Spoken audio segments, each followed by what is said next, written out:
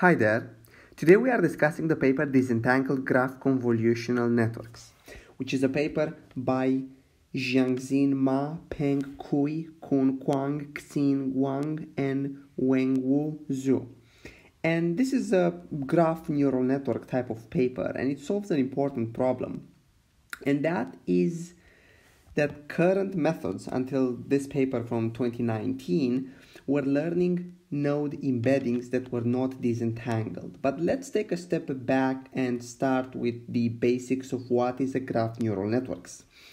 And in a graph neural networks, as the name suggests, you have a graph. So there are nodes and there are edges. Think of it as a social network. And we are going to use this social network analogy throughout our paper review.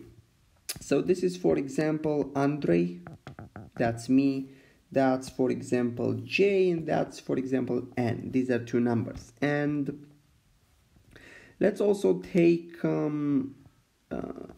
your dad, your mom. Let's put another one, for example, M. And notice that I forgot to put this one. And this is me. Now, in this circle, this is, for example, family. And in this circle, there is, for example, friends. The key point is that there are nodes, which in this case represents people, and there are edges between them, which represents relationships. For example, who knows who. For example, my mom and my dad know each other, but my mom does not know, for example, Jacob. So this is me, and I am connected with different people, and these people can be connected or not with themselves. The key point is that this group of people represent different characteristics of myself. And because I spend much time with them, I naturally copy some of these characteristics. So, for example, if all these people here are doing, for example, machine learning, and I'm connecting with them, it's highly likely that I am also doing machine learning. If my mom and my dad would be both, for example, doctors, there would be a high chance that I would be at minimum interested in health care.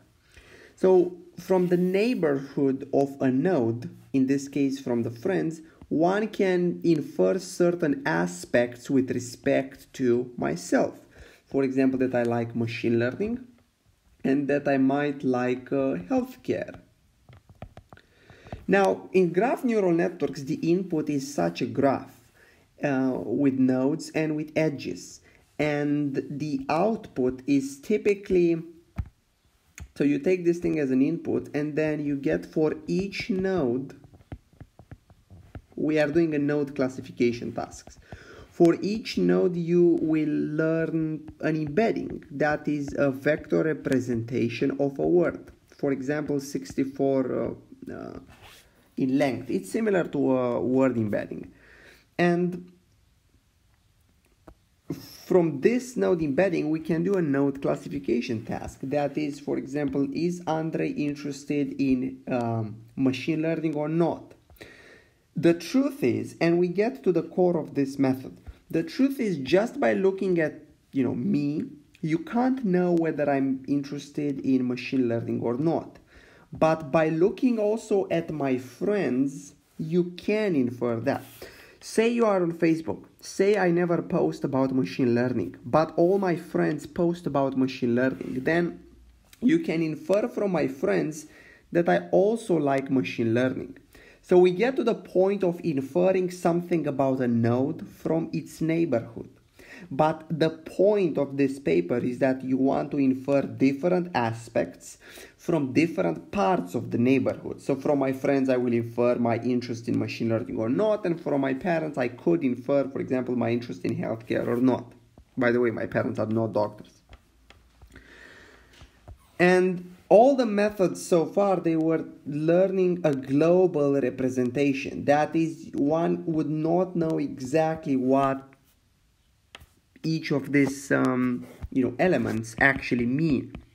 And this paper come up with the idea, hey, we need to define a set of K factors or K concepts. These are K things that are representative for a person. So for example, this is going to be K1, this is going to be K2, K3, and for the purpose of illustration, I will delete this. So this paper suggests that, hey, what about we continue to learn a representation, but in this representation we purposely make it in such a way that certain parts, certain elements of this word embedding, of this node embedding, are related to certain aspects from the neighborhood. So for example, say that this represents my interest in ML. It is highly likely, it's obvious, that this node embedding with machine learning should be created only from my friends in machine learning. Like, say that this thing wants to say my interest in, for example, natural language processing. Not my general interest in machine learning, but my interest in natural language processing. Now, in order to know my interest in natural language processing, you need to look at my profile, but assume that I have never posted that. You need to look at the friends who are doing machine learning, infer what type of machine learning they are doing, and if they do NLP, then highly likely I also do NLP. But also, to infer my NLP interests, there is no point in looking whether my family is interested in NLP or not, because they are not interested in machine learning as a whole. So this parts of my relationship is not relevant for telling a certain aspect about my interest in machine learning or not. So we get the whole idea that we want to learn a representation that is composed of different representations. For example, for my machine learning interest, for my healthcare interest, for my cars interest, and each of these interests comes only from processing a certain part of the neighborhood of a node. Not all of it, but only a certain part of it. And this paper proposes, firstly, this idea of creating this combined embedding, but also they propose a nice algorithm for learning this embedding. Let's look at this image because it provides much of the intuition. Then we will look at the actual formulas and the actual algorithm to learn this. Then we will glance over some experiments.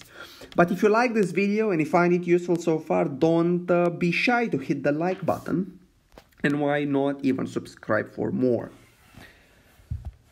This is the vector that we discussed. This is myself and these are my friends. Now each of my friends contain a node features. For example, age, occupation, their posts on the newsfeed, things of that nature. And this is the input. The algorithm is not included so far. Then we get into a neighborhood routing. Essentially, we want to infer from every node, from this one is our focus of attention now. We want to infer for each of the K concepts. We don't manually define these K concepts. We just define the number K, and the algorithm is going to learn what are these K, representative concepts for the whole graph. For example, if you have a social network, the K should be quite big as there are many aspects. But if you have only, let's say, a company-wide social network, then many fewer things should be interesting because nobody posts about their pets or their cars or those aspects. in their company-wide profile. The point being, you define K, the number of such concepts, such as interest in machine learning, interest in cars, and we are going to infer, automatically the algorithm will find out what are those 5 concepts and what part of the neighborhood of a node is representative from those for each of these concepts. So this could be, let's say, concept 1, this could be concept 2, and this could be representative for concept 3. And then the algorithm is going to take this neighborhood, combine it in a way, consider you take the mean, average, or something, doesn't matter. And based on this, you are going to update the node of interest. So in here, we are going to sort of extract my interest in machine learning, say it data efficient machine learning, and we are going to update my information with that. How do you do that? So we look at the node, we look at the neighbors, meaning the nodes that are directly connected with our node, and this neighborhood is split.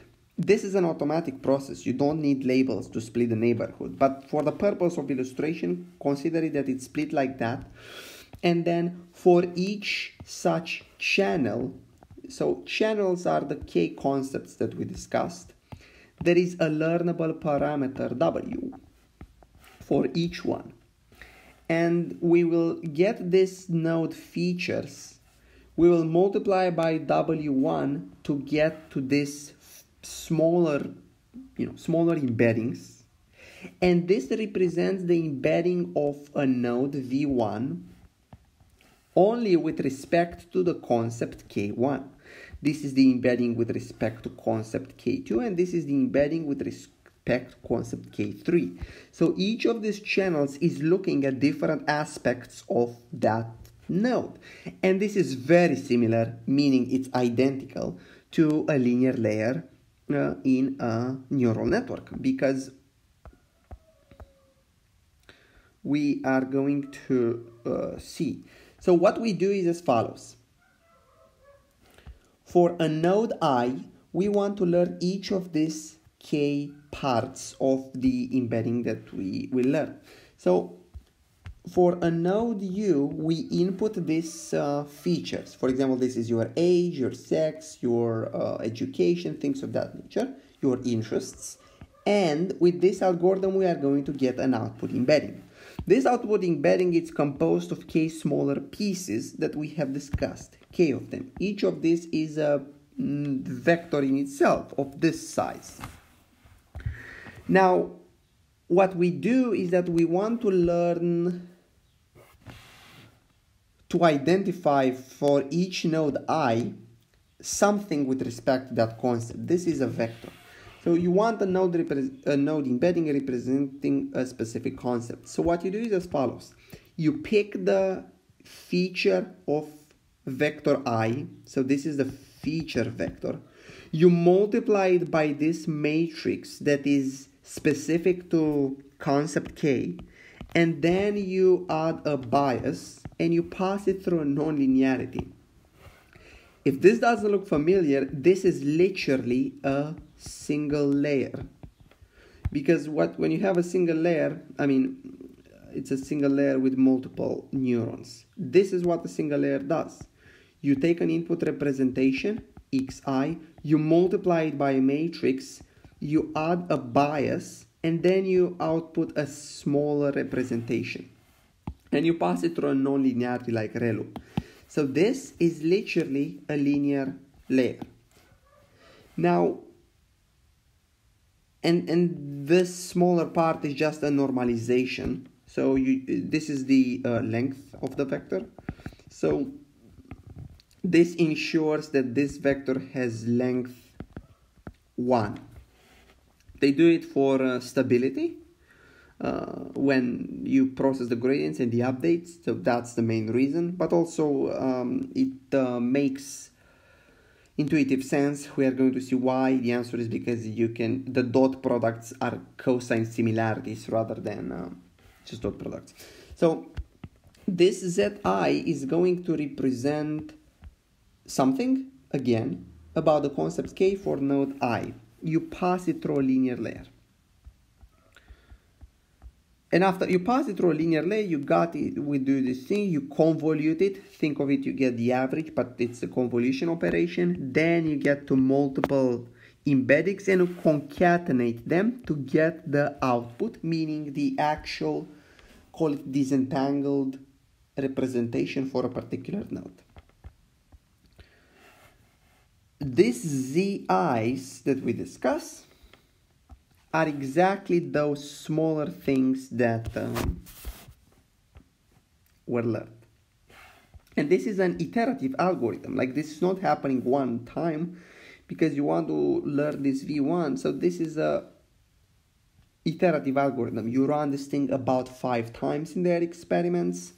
And this is outside of the general training level. Now, let's look at a few things before we look at the experiments.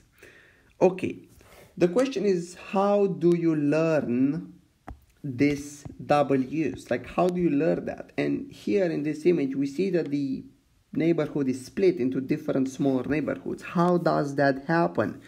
The answer is it's automatic, but how? Let's see. They start with 2 hypotheses on which the core method is based. So hypothesis 1, a factor K is likely to be the reason why a node U connects to a certain subset, so to multiple other neighbors, if the subset is large and the neighbors are similar with respect to aspect K. What does that mean? Here, if all these people are interested in machine learning and I'm connected to all of them, highly likely I'm interested in machine learning as well. It makes sense, right? If you study computer science, then it's highly likely that many of your friends are going to be in the computer science world. So obviously that is going to tell something about your interest in computer science. And the second hypothesis is that factor K is likely to be the reason why node U and node V are connected. Notice that now we talk about an individual connection between 2 nodes rather than from a node to a subset, if they are similar with respect to aspect K. I mean, obviously, if I'm interested and if you are interested in NLP and we know of each other, then we are highly likely connected in a way. And the algorithm uses those 2 hypotheses interchangeably, and it is an iterative algorithm.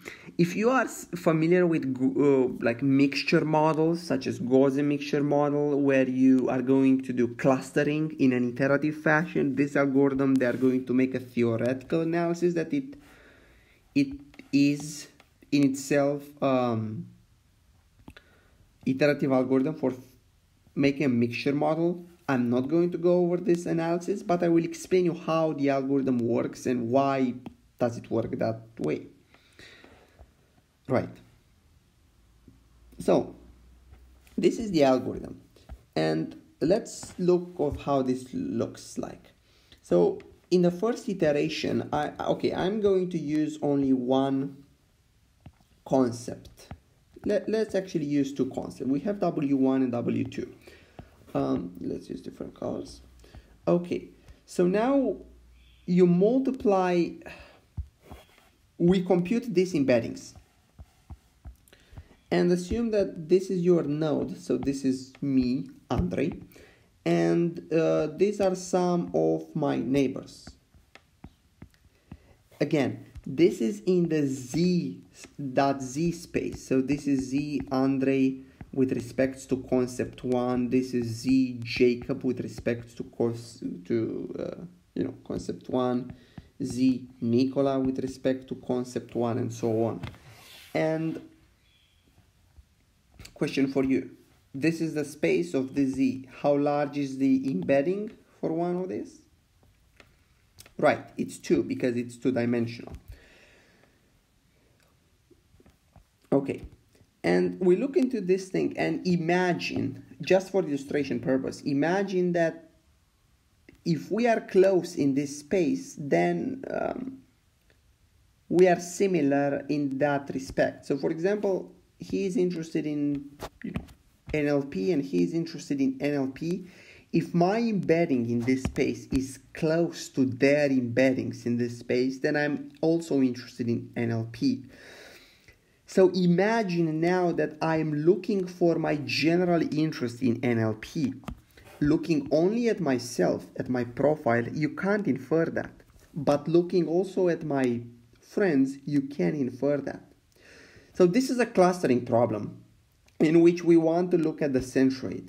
We essentially want to find the centroid of this whole graph of only me and my neighbors, of what is the representative embedding, let's call it ZAI. So these are the initial ones at iteration 0. And I want, for example, my final embedding that is going to be not the mean, but it's going to represent the centroid of this cluster. So imagine that, for illustration purposes, I will stick to the example of Gaussian mixture because it's familiar to many people.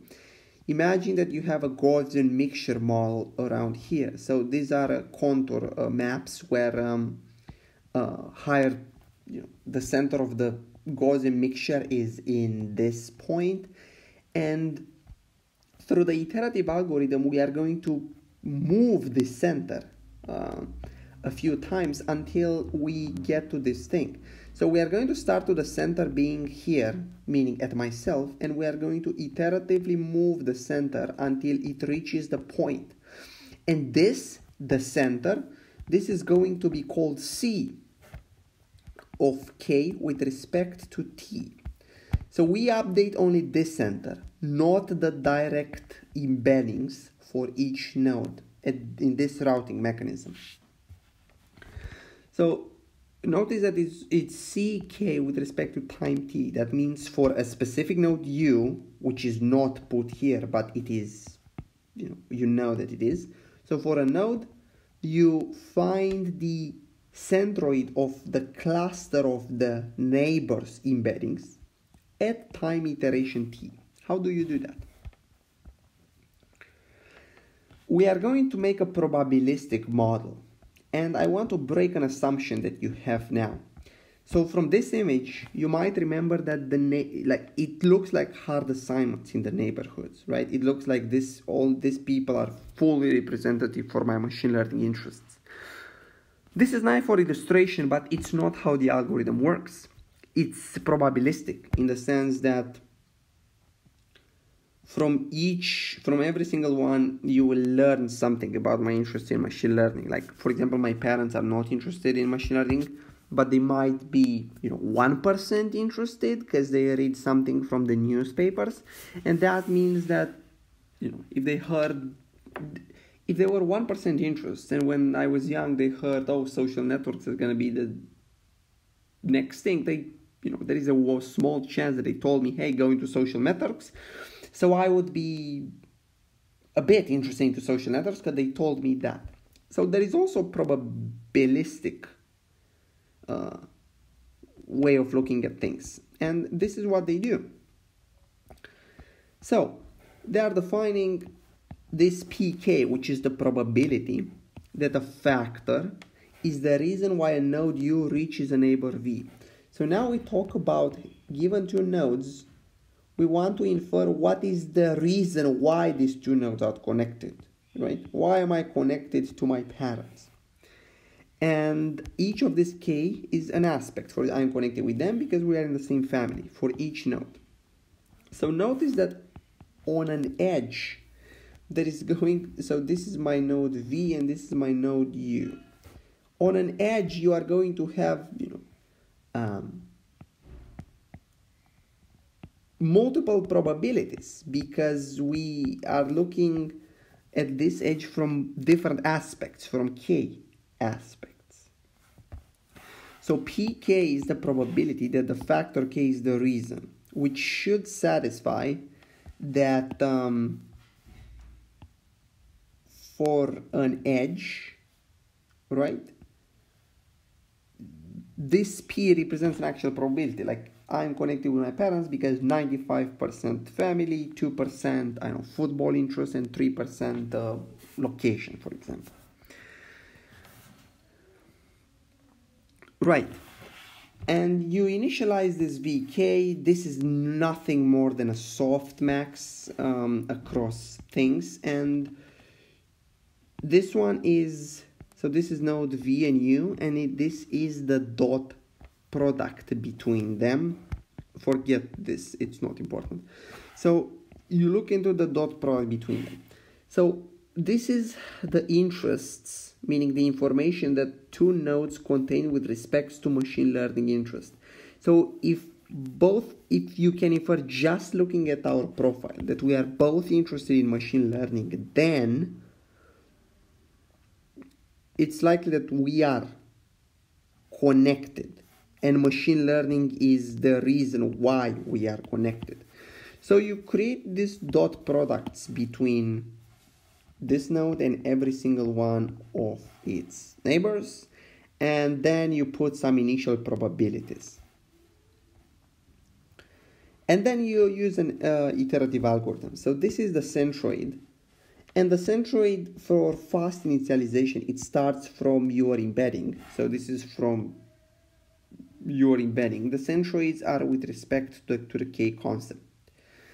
And then you make a linear combination of these probabilities times the neighbors V for all of them at iteration t minus 1. Again, this thing is just for normalization purposes to have length 1.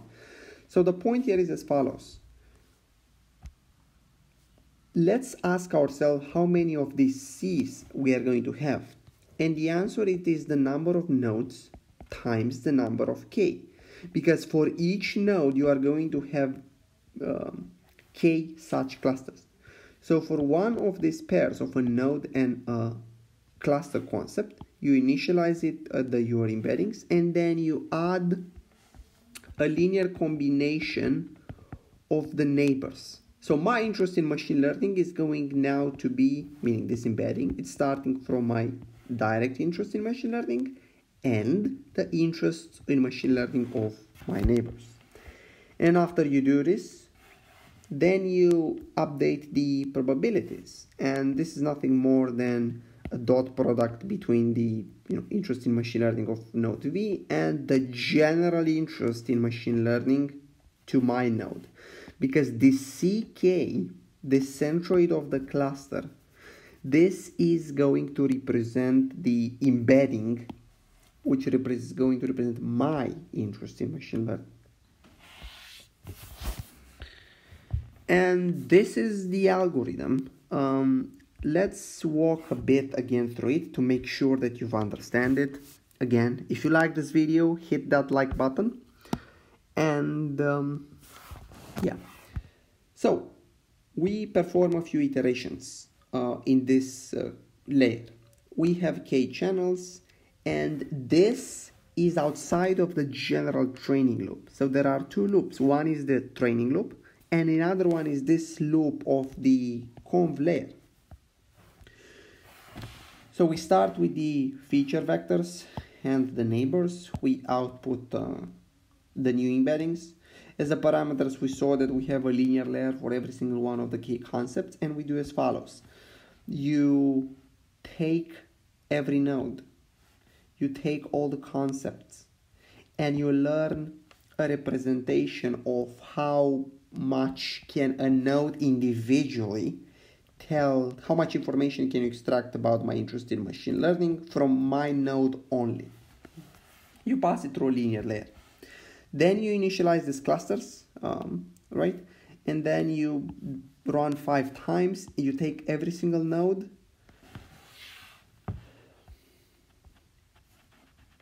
that is neighbor, and you do as follows. You compute the probability of how important, you compute the probability of how much this concept, machine learning interest, is relevant for the connection with a specific V, right? and then you softmax over this to make a probability. And then you take the channels and you update those clusters. And at the end you compute the YU, which is the concatenation of those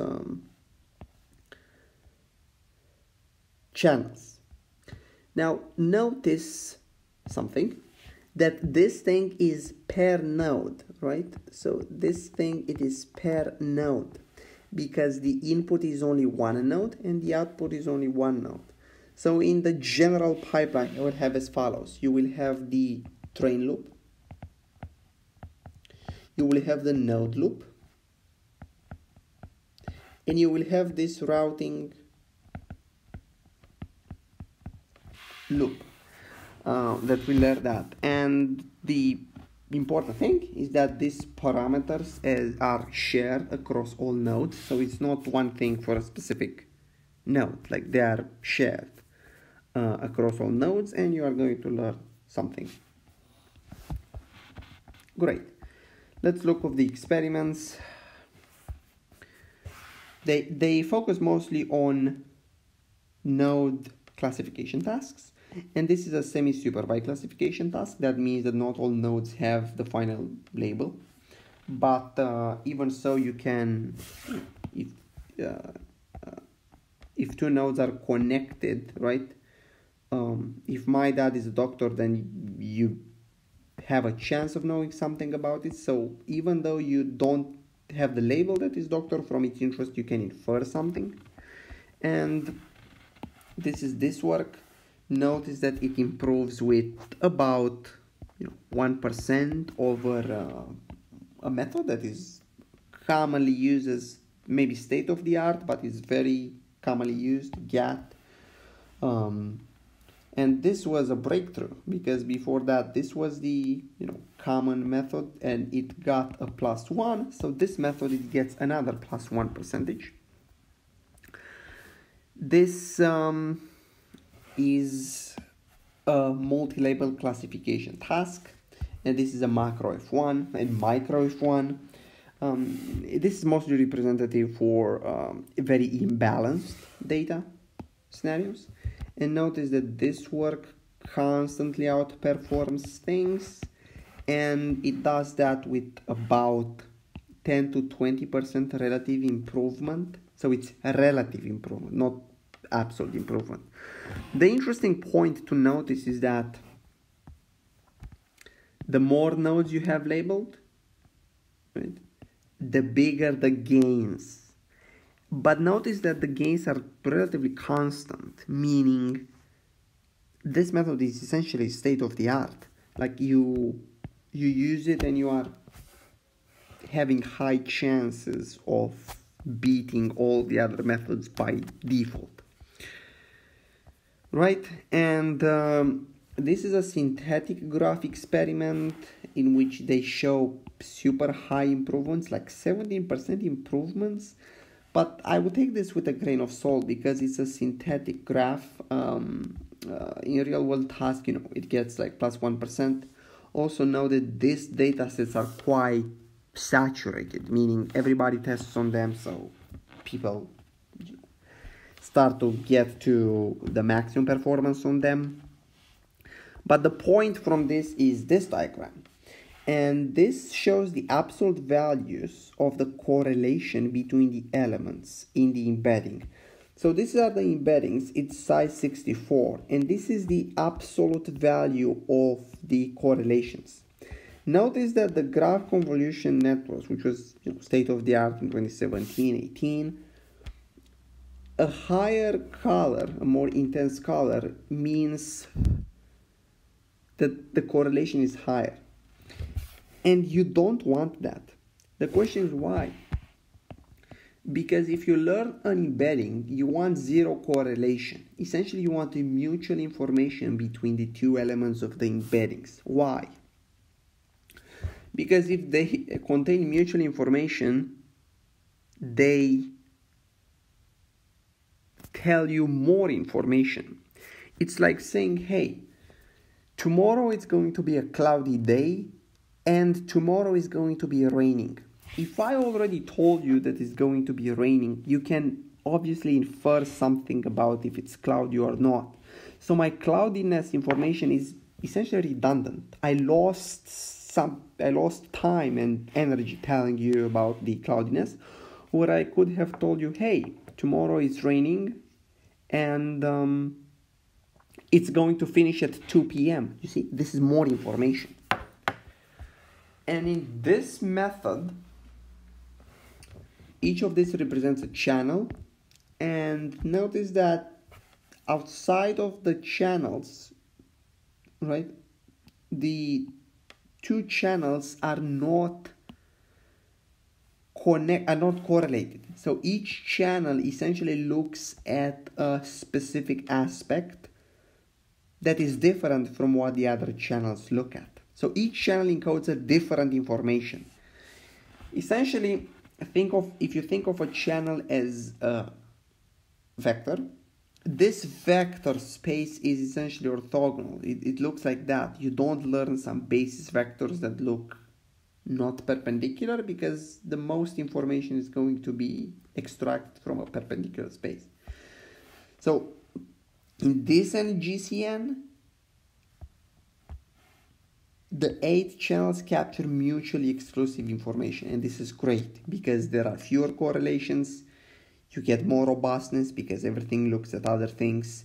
Ideally, you would get also interpretability because you would look, hey, this channel actually looks at the family aspect.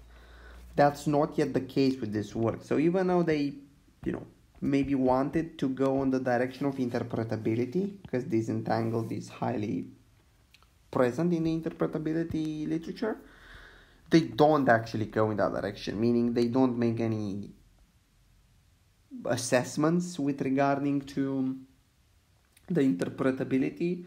And I would say it would be interesting to look at what are those channels actually learning, because there is significant work from 2012, 13, 14 that looked to understand how convolutional neural networks work, and they were coming up with nice visualizations of what each neurons learned.